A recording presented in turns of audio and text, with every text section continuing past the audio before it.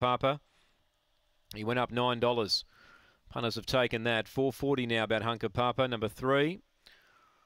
So Zipping Francis continues to drift, and they keep backing Hunker-Park. If he could just find that Victorian form, he'd be winning this. Last one loading, Aston Aniston. Green lights turned on, race 8 from Angle-Park. They're ready. Set to go.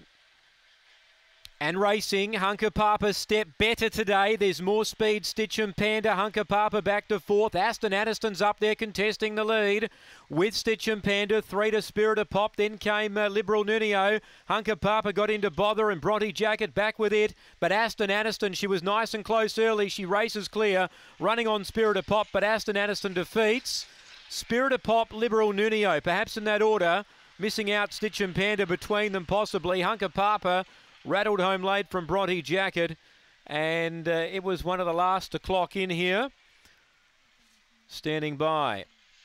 So, standing by for the result. And one's failed to complete it, and that is the red Zipping Francis.